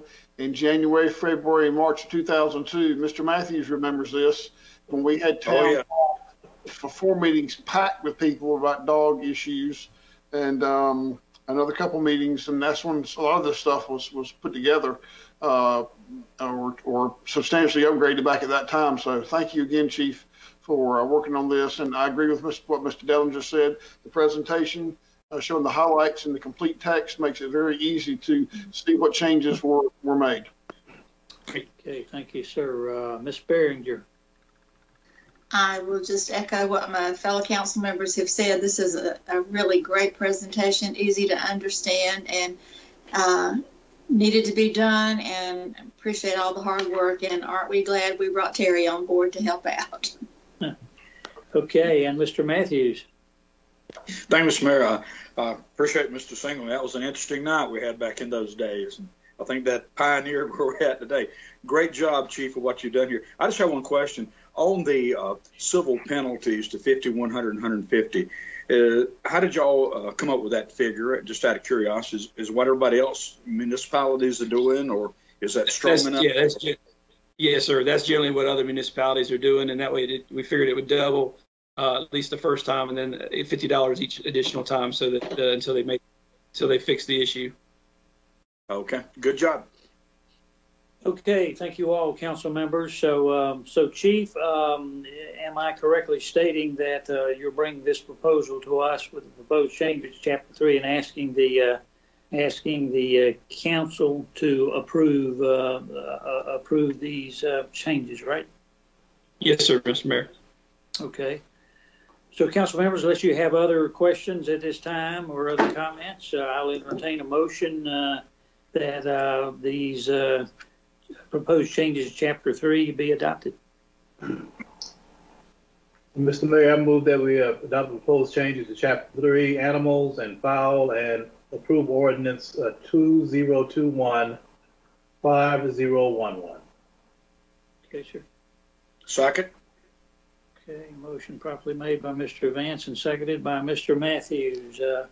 Just before we vote, any other comment or question? Hearing none, I will ask the clerk to call the roll at this time. Councilmember Singleton, Aye. Councilmember Vance, Aye. Mayor Pro Tem Behringer, Aye. Councilmember Dellinger, Aye. and Councilmember Matthews. Aye. Okay, so the motion passes unanimously. Thank you again, Chief, for your work on this. I know it's been a work in progress for some time, so thank you for your diligent work.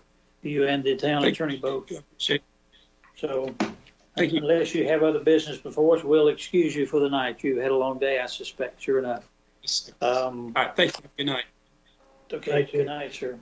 Okay, council members, we'll move right into the next item, and this is a follow-up to a presentation we had, I believe, at our work session. So, Mr. Johnson, Chris Johnson, our town engineer, is prepared to present this item to us, a traffic calming policy. Mr. Johnson. Good evening, Mayor and council members. Yes, this is an item that is carried over. I'm going to provide you a similar, maybe slightly condensed version of the presentation we provided you at the recent work session. Please let me know if that's coming through to you. Yes. Yep, it's on the screen. So traffic calming policy, this kind of brings us to the end of about a year of since council directed us to take a look at this policy. And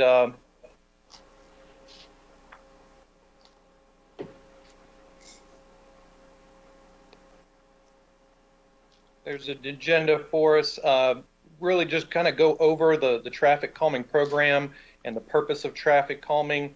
We'll talk about the policy schedule and the work we've completed to date, and then do an overview of the types of traffic calming, summary of the new changes within the policy that we've brought to council, and then the final recommendations.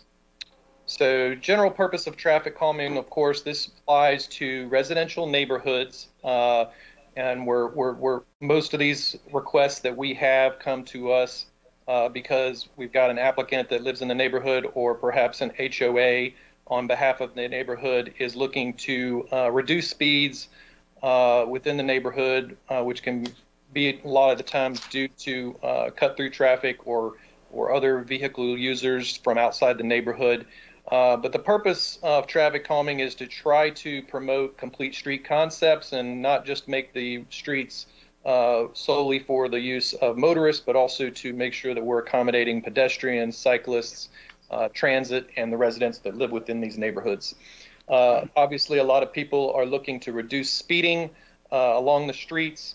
And sometimes, as I said, this is due to cut-through traffic. So they're maybe also looking to decrease traffic volumes and allow some of those cut-throughs to utilize other routes around the neighborhood. We also want to make sure that we're still maintaining appropriate emergency vehicle access for the fire and emergency response teams. And we do try to do our best, although sometimes speed humps may not be the most good-looking thing in the world. We do try to do work and do other applications where appropriate to create attractive streets. And then overall, this is to increase the quality of life for the neighborhood, allow other people to utilize the street and get people outdoors. So as far as our work to date, this started about a year ago. Council directed staff to take a look at the traffic calming policy, which was last revised back in 2009. Staff, during the spring of last year, analyzed the current policy, and we actually reached out to several peer municipalities in both Wake County and other areas of the state to compare our policy to see whether there were other techniques other municipalities were using or how their policies differed compared to the town of Garner's.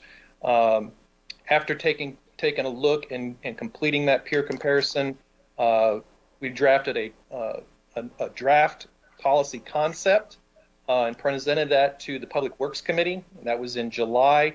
And following their approval of that concept, staff began preparation of a new draft traffic calming policy update. And we brought that back to Public Works Committee in December, early December of last year. And that was approved by Public Works Committee with a few comments to take into account. Following that, we made some changes incorporated into the policy, and that was the version of the policy that was presented at the work session just last week. And so that brings us to today for a final presentation to Council to consider adoption of the final policy.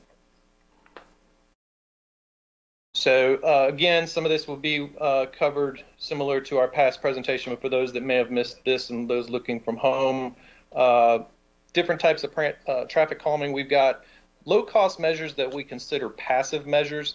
These are things that can typically be done at low cost and also sometimes with in-house resources. This could include police enforcement. I know town of Garner has a radar sign similar to the picture you've got in the lower left corner of this slide that we utilize to try to get people to be aware of the speeds that they're traveling and to be more mindful within these areas.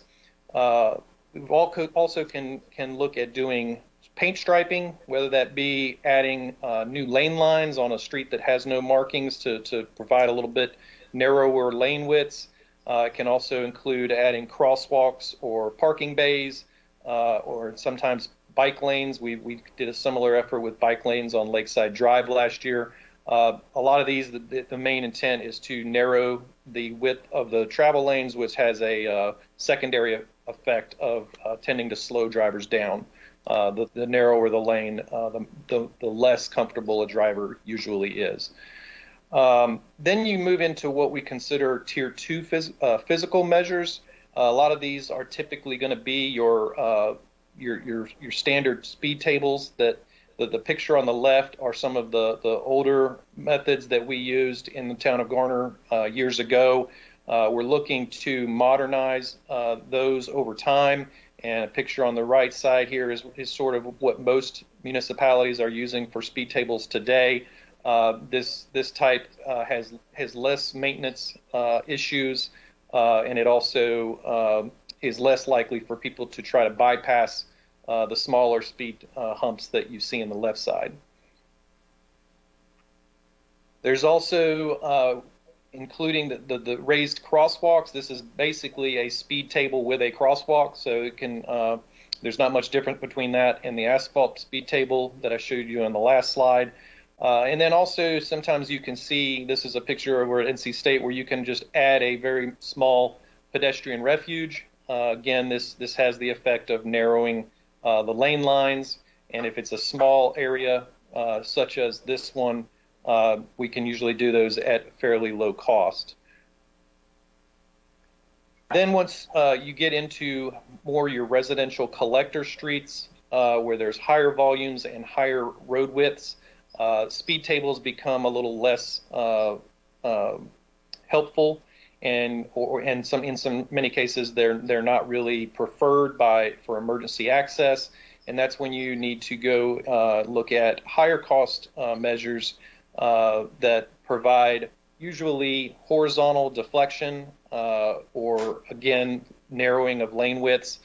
You can utilize larger vegetated medians, such as the ones we've got at these two locations. Those were in the city of Raleigh.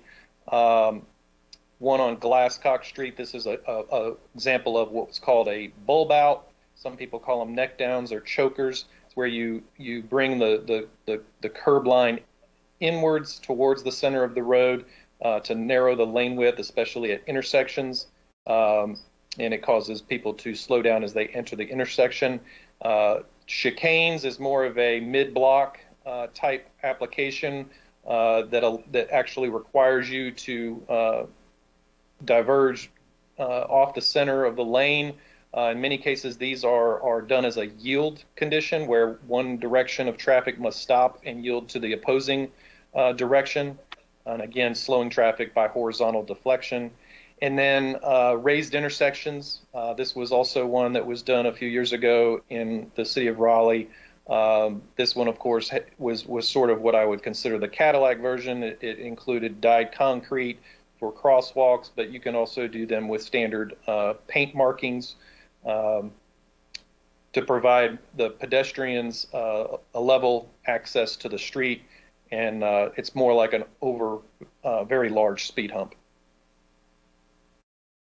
Mini traffic circles. These are similar but different from what some may understand with roundabouts. Traffic circles can be installed depending on the size of an intersection. They're intended to be installed in the center but not touching the corners of the intersection. So you need an intersection that is large enough to accommodate traffic going around the circle to all legs of the intersection. And these can come in both mountable hardscape versions like the picture on the right side, and in some cases, if they're large enough and you can maintain emergency access, you can actually look at utilizing vegetated centers within the circles. So a lot of that depends on a case-by-case basis, depending on the location. And then some less common types of traffic calming that you can use, but they have a harder restriction on traffic, is diagonal and diverters and half closures and full closures.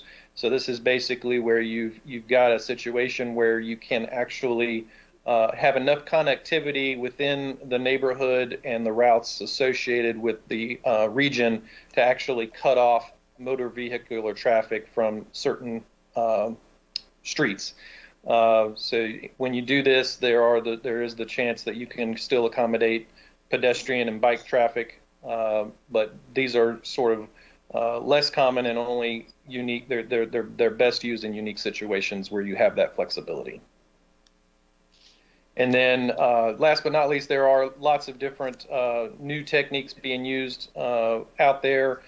These are not typically what we would recommend under the traffic calming policy, but just kind of goes like if you've got volunteers and a means to come up with an art type project, these are different ways that other municipalities are going about trying to slow down traffic. So it's just an idea, but not what we would assume to be used under this program. So measures we typically do not recommend for traffic calming is adding four-way stop signs and speed warning signs. In many cases, these can cause more problems and create other safety aspects because stop signs adding four-way stops in situations can cause people to stop and go and speed in other areas. It can also cause pollution to the air and noise pollution to the people that are living in that area, and people can run the stop signs. Typically, you do not want to reduce the local street speed limits lower than 25 miles an hour, and in the case of 35, typically if the 85th percentile speeds are traveling at a certain speed, changing the speed of the street alone is not going to change driver behavior.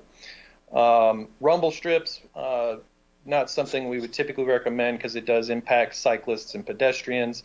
And although roundabouts are a great measure that we are certainly supportive of on new projects, especially on larger volume streets, this is a very expensive solution for local streets because it does require quite a bit of impact to the corners of intersections when you're trying to retrofit a roundabout into an existing intersection. So not the best for this program, but certainly roundabouts are a great traffic calming element elsewhere.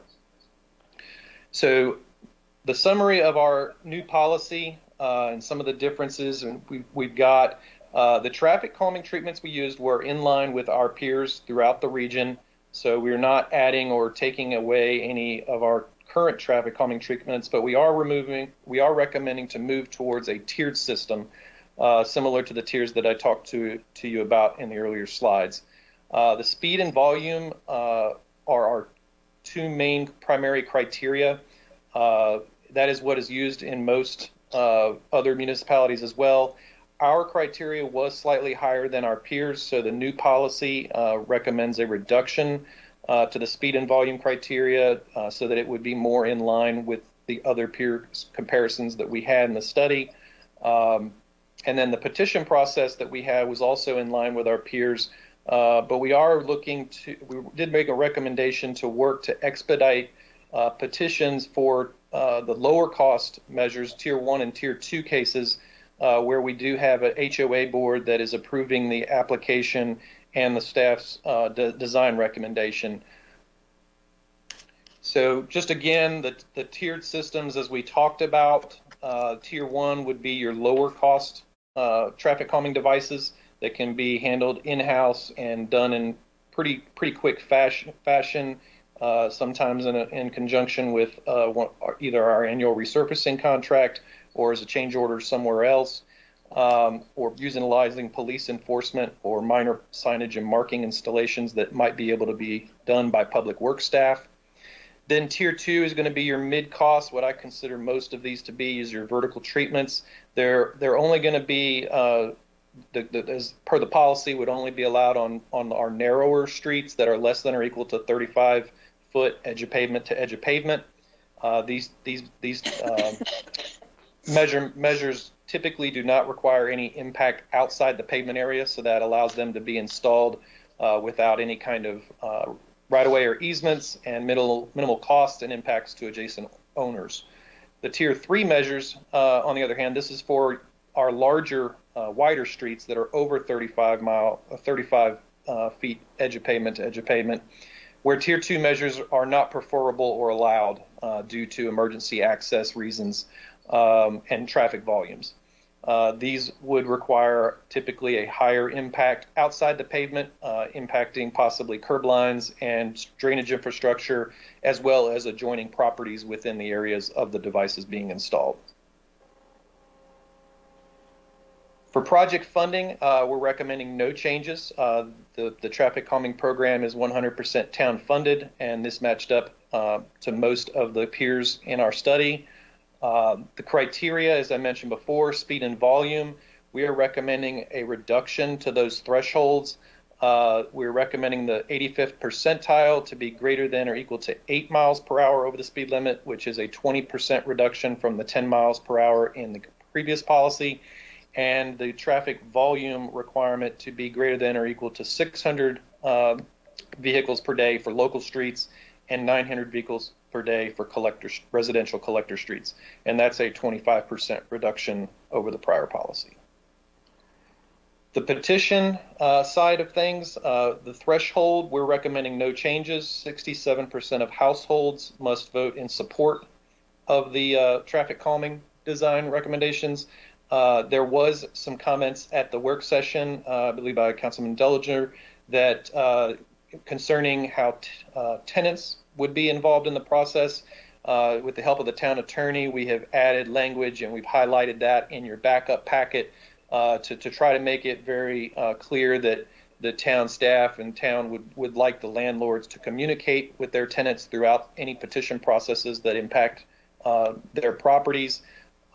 unfortunately, it's hard to allow tenants to vote because the town staff has to collect and verify all data associated with petitions, and we are not as privy to information regarding leasing contracts between property owners and their tenants. But that hopefully that language helps to bring them more into the process as a stakeholder. The petition requirement, we are recommending that Tier 1 devices, the lower cost measures, do not require a petition. This is to help allow those types of either signage installations or small paint markings to be easily done to help with areas that may need that measure. Tier 2 devices we've got set up for those subdivisions that do not have an HOA. A petition would be required, which is the same as the prior policy. However, we are wishing to add the recommendation for Tier 2 for the petition to be waived if the application is submitted by the HOA board and they endorse the approved staff design, assuming the street meets eligibility requirements within the policy, to waive that secondary petition requirement.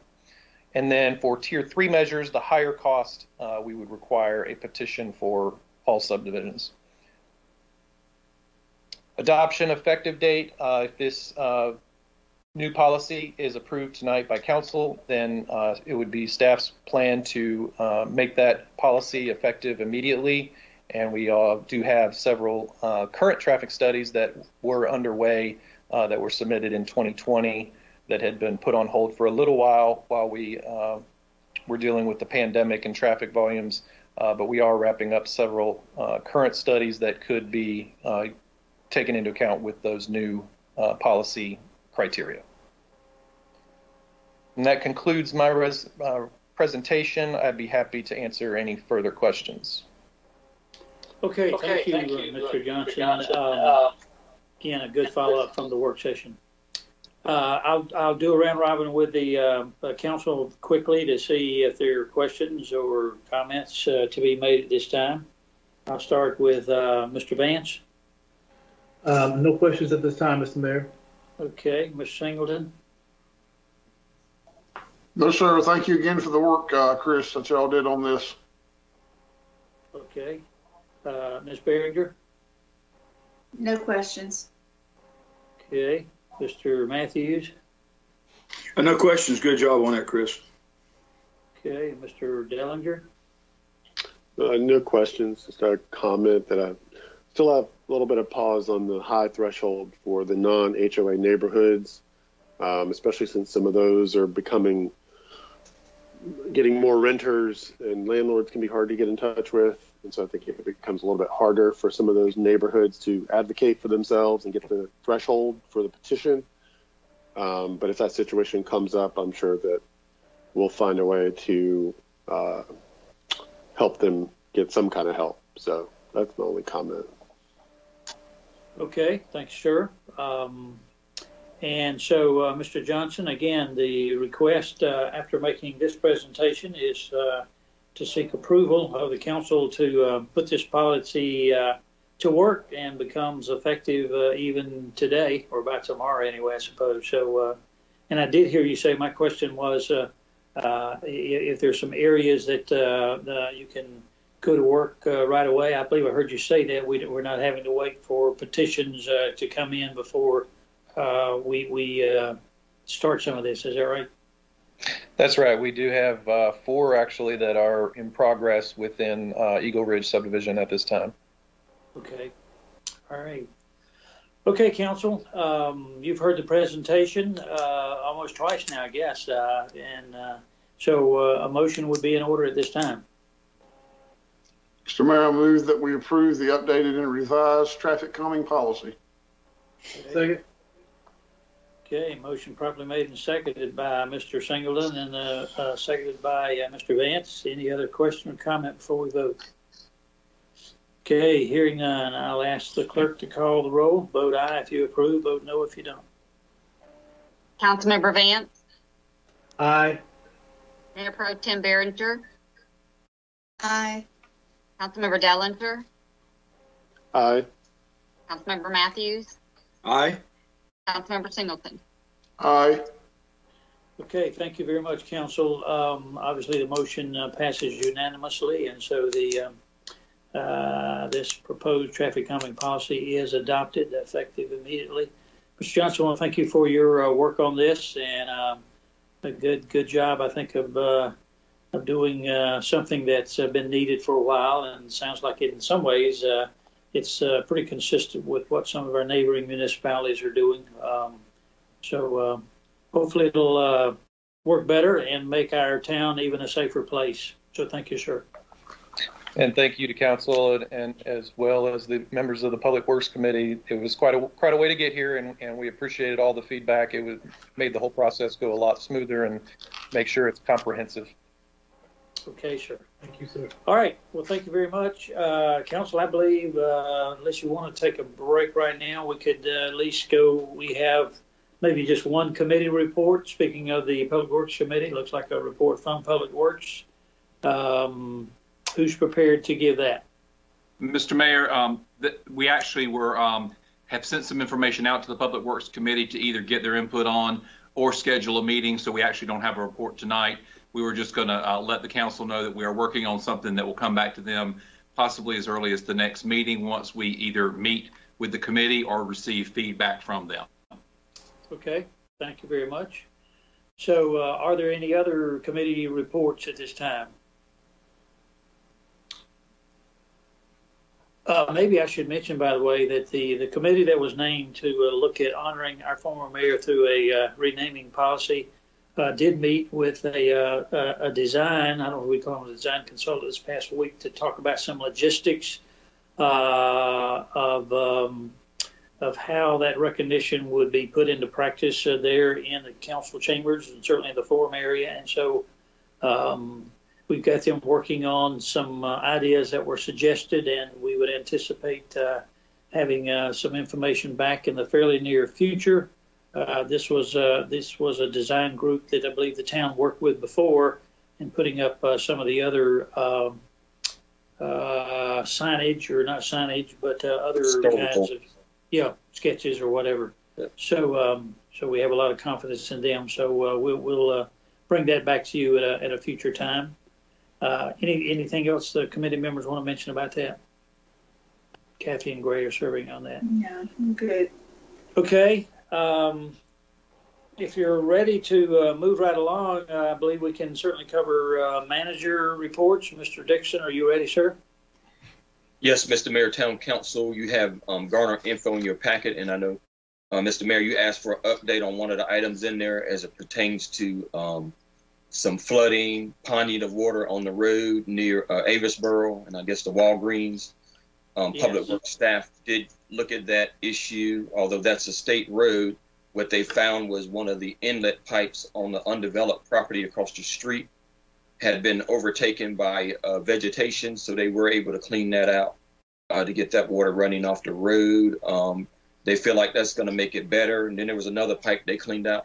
It'll make it better, but it will not be perfect until that property probably is developed and the water is channeled in a different way. But I think that pipe can handle most of your regular capacity, but when you have a really hard rain, sometimes it doesn't keep up. But we think for now it'll be a lot better than it was. Okay, and thank you, Mr. Dixon, for that. Yeah, I had noted that dated back several months, and just wanted to make sure we were not letting that slip. So thank you for that report. Sure enough. Yeah. The second had to do COVID testing and vaccines, and I don't have a lot of update on that yet. I was just kind of hoping we can maybe get some numbers on how successful the vaccine drive was last week. I know they had a really busy first day, and I think maybe it continued on. The weather made it pretty tough. I know they ended up canceling Sunday due to the weather. But overall, I think they would probably say it was a success as long as they got more people vaccinated. I'm sorry, not vaccinated, tested. That was a testing event, not a vaccination event. Don't want to get them mixed up. On the testing, Wake County's continue to kind of give us updates, biweekly updates on testing.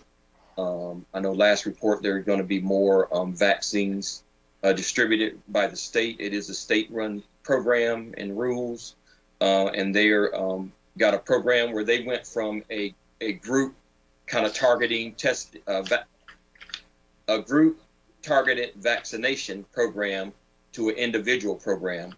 So basically, they were asking anyone in the categories that they released, as far as started with the over 75, your healthcare workers, and then it went to your 65 and older, to register online. And so it went to a self-initiated process. And then they are trying to get those vaccinations out as quick as they can, as supplies allow them to. But it has been a challenge, but that's the case throughout the state and the nation, I would say. The demand is much greater than the supply right now. Wanted to mention the GPAC at Home series. That's been fairly successful. We got a lot shows lined up for the rest of the season. You may have gotten a flyer in your mail that has some of the acts that are coming on board. The most recent one was a tribute to Mahalia Jackson, and we had our own Garner Neil pageant and Mary Williams do that tribute, and it was very good. And we have just a variety of talent here, all different types of genres there. So happy to have that. The other thing is I did send you a retreat agenda. At our last discussion, there was some suggestion that there be more time devoted to the bond. I think we start off the retreat talking about visioning and strategic plan, and then take that information and tie it into bond prioritization, and spend some time on the second day looking at what some of the projects are. We've done a presentation on the CIP. Now we want to narrow down what the prevailing projects will be for the bond issue, and talk about the magnitude of the bond program and the dollar amount, and then how we're going to divide it up amongst the several questions and categories. So you have that. So if you have any questions, just feel free to contact me, and I can try to answer those for you. Any questions anybody have right now about any of that? Okay, I'm going to turn it over to council members in just a quick moment, but I wanted to note that I still have a strong interest in having a vaccination site in our town. I haven't been successful yet in having a commitment on that, but I have talked to the chairman of the county commissioners and expressed that interest, and he's promised to look into that. I did recently talk with also, I believe it's a fairly new director of Human Services, I believe, Miss Bowler. I talked to her. Well, I talked to her office this past weekend. Again, made that known. Again, no firm commitment, but an idea to look at that. Obviously, as you noted, Mr. Manager, there have been some challenges in the initial rollout. So at this point, they're working through some of those. But it would be preferable, in my view, if at some point we had a site closer to our good citizens here in Garner, for sure. And on the testing, I was in the park on the day they were out there. It was a cold day, and God bless them, they were sort of huddled around. They weren't so busy when I was by there, but I did stop by and thank them for their willingness to be out there. And so certainly that was a site that was right here in Garner, so people who wanted to be tested could be. It was fairly convenient for them. Yeah, Mr. Mayor, right before you got there, they had over 200 cars to go through there. Oh, okay. That morning. Yes, all right. Yeah, it was a little later in the day when I was by there, sure enough. So thank you and others who were involved with having them come to our town, sure enough. All right, council members, any questions for the town manager in regards to items on his report? I'll just give it a free rein. If anybody has one, just jump in. Okay, hearing none, we'll move to any reports from our town attorney. Are there any? I don't have a formal report tonight. I am working on compiling information at Councilman Dellinger's request regarding the town's ability to adopt any LGBTQ type policies or ordinances. So stay tuned. You'll get something on that in the future. Okay. Thank you. Yes, we spoke as well, and there's some other case law being developed out there or is out there, and I appreciate your research on that. Sure enough. Council, we'll do a round robin on council reports at this time. I'll start with Ms. Behringer. I don't have anything this week, sir. Okay. Mr. Singleton. I'm good for right now, Mr. Mayor. Thank you. Okay. Mr. Vance. Yes, Mr. Mayor, I'd just like to reiterate in reference to what I said at the last meeting pertaining to the trash around town. It Yes. appears that the trash is beginning to build up around town. And just want to know what can be done about that in the future. Thank you, Mr. Vance. And if you saw, there's an article in today's N&O about that. City of Raleigh and several other municipalities, I think, are experiencing some of the same issues, and there's a real concern on that. I want to get back to the town manager and maybe our public work director and kick around some ideas of something some things we might consider. It's something I believe maybe a couple meetings ago I said I had some strong interest in. I do commend, and I know there are any number of citizens who are trying to do their part, some who are walking for exercise or other reasons, and I know some of them take along trash bags with them and pick up trash as they go, which is very commendable. But we need to probably try to do something in a more formal fashion to address that. So it's certainly on my list of things to look at further. Okay, let me see. Who was next? I've forgotten who I've called on. Mr. Matthews, I guess. Nothing this time, Mr. Mayor. Thank you. Okay. Mr. Dellinger. Thank you, Mr. Mayor. Just would like to note that today is the first day of Black History Month, and for everyone to take pause and remember and learn about African American history, because that's American history, and it's probably a lot of history we didn't get to learn in school. So take the opportunity to learn more about our country's history, and you can better appreciate how far we've come as a country and how far we have yet to go. So I say educate yourself beyond what you think you know and what you want to believe. So take this time to learn a little bit more American history. My other thing is, I was on Garner Road last night. It had rained a lot, and there was pooled water across from the cement plant over there on Garner Road.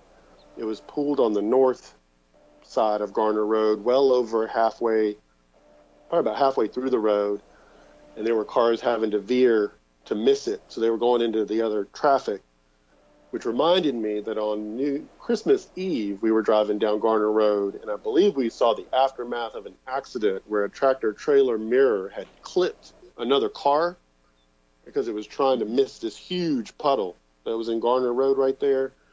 So if we could get, I know it's a DOT road, but if we could get someone to look at that, it's really, really dangerous because people are veering into oncoming traffic, trying not to hit that standing water when it rains really heavily. And that's all I've got. Okay, thank you, sir. I will back up what Mr. Dellinger just said. That is correct. It was there last week. It's there when it rains heavily. It runs, the road slants from the south to the north right there, and the edge of the road is built up so that the water has no place to go. There's a lot of dirt, kind of a sandy dirt, kind of a sandy layer there, and Damien's right. And there's a street light there that needs to be replaced also. There's a street light on one of those poles that has gone dark. There's 3 or 4 there on Garner Road, and it's right at that area too, so that doesn't help. But he is correct. The water does pool there pretty bad now. Thank you, Ms. Singleton. Okay. I believe, did I cover all the council members? Mr. Mayor, if I may, yeah. A point here. Mr. Dellinger reminded me of something I should have already said regarding Black History Month. It's just a bit of humor. Greensboro is my hometown, and when one of my sons was in college there, and we rode down Main Street one day, and he pointed out what used to be Woolworths, and excuse me, K Jewelers. And he said, that's where they had the sit-in, Mom, all those years ago. I said, no, that was a jewelry store. Woolworths was next door. And he said, no, Mom, no, it was right there on the corner where the jewelry store is now. And I again said, no, it was next door.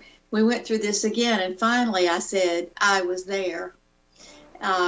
He was shocked, but I remember very well when that took place, and it was a great day. So thank you for bringing that up, Damien. Thank you. And I would note that if our senior citizens center were open, I know in the past there's always been some recognition. The mayor and others have been invited over there. I'm going to miss that this year because of COVID-19. But yeah, it is certainly worthy of note. And thank you for bringing that to our attention.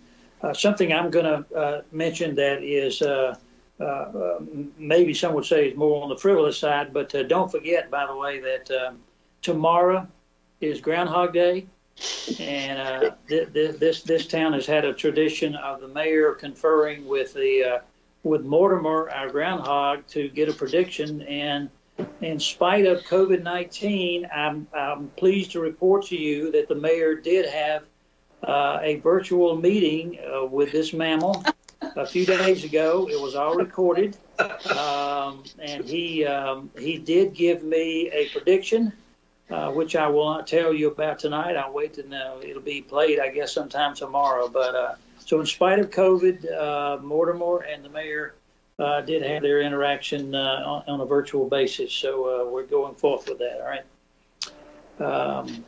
That'll give you something to think about tonight as you're trying to get to sleep, I'm sure. It's on my calendar. Yeah. Yeah. Sure. We started out here with Mr. Dellinger so elegantly talking about today being February 1st and Black History Month, and now we're down to Aaron and Gopher. Yeah. Things are headed in the wrong direction, I admit. Yeah. It's time to I'm going to, I think that probably deserves a quick pause here. I'm going to suggest we take a 5-minute break, and when we come back, we'll finish off our agenda at that time, okay? Mr. Mayor, do we need a motion to go into closed session first? I guess we could do that. Mr. Attorney, yeah, I guess can we make the motion and have a pause and then come back to that? Yes, you can go ahead and do that. Okay, all right. So, all right. Mr. Mayor, I'll make the motion if that's appropriate. Yeah. Pursuant to NC General Statute Section 143-318.11A5 to discuss possible real estate acquisition and the town's negotiating position regarding such real estate, and Section 143.318.11A6 to discuss the qualifications, competence, performance, character, fitness, or conditions of appointment of an individual public officer or employee. Okay, motion properly made. Is there a second? Second. Okay, Mr. Matthews seconded that. Ms. Gibson, would you call the roll and vote on that? Yes, sir. Mayor Pro Tem Behringer? Aye. Councilmember Dellinger? Aye. Councilmember Matthews? Aye. Councilmember Singleton? Aye. And Councilmember Vance? Aye. Okay, thank you. We will take a brief recess. I'm suggesting about 5 minutes, and give our technical people an opportunity to get us set up for the closed session. And so we'll it's back to order in about 5 minutes. So council, take your break now, and I'll see you just briefly.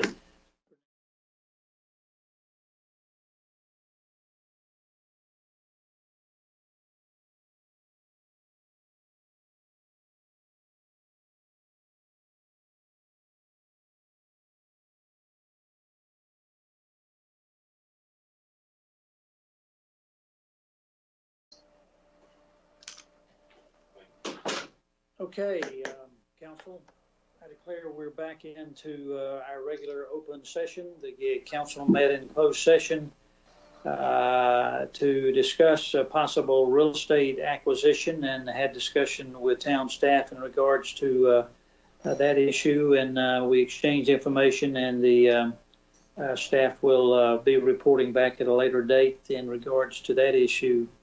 We also had a report from the town manager in regards to a personnel issue that the council received, and further action on that item will be forthcoming to the council sometime within the next couple of months. So with that, council, that concludes our agenda. Are there any other items that need to come before us at this time? If not, I will entertain a motion that we adjourn the meeting. So moved. Second. Okay, moved and seconded. I'll ask the town clerk to call the roll on the final vote tonight. Councilmember Dellinger? Aye. Councilmember Matthews? Aye. Councilmember Singleton? Aye. Councilmember Vance? Nay. Aye. And Mayor Pro Tem Barron? Nay. Okay, I declare that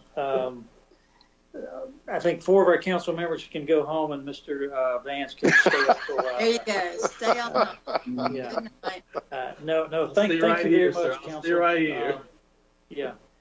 Thank you for your time. These virtual meetings will need to continue for yet a while longer, so I appreciate your indulgence, and look forward to seeing you at our next meeting, and I'm sure I'll see some of you about town. Stay safe and be well, and remember, today started Black History Month, so do your best to be informed and to participate as you have opportunity to do so.